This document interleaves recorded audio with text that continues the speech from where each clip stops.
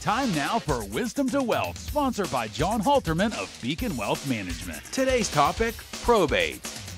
All of us have probably heard about probate and wondering, what the heck is it and why should I avoid it? Well, probate basically is the proving of your estate. And so when the second person dies, you have to go in, whoever the executor is, and put everything on public records. And so now anybody can go and see exactly what you have, and they also can contest. And so people wonder, well, is that a big deal? Absolutely. You see people all the time who don't have children living in this area, but they may have some property, such as that has timber, energy rights on it. And people are going to the courthouse and accessing this information. So because of probate, it gives that type of buyer a chance to come in and know things without anybody even knowing. And so the one thing I would say is that if you can avoid probate, potentially that's a big saver from a privacy standpoint and someone contesting your estate.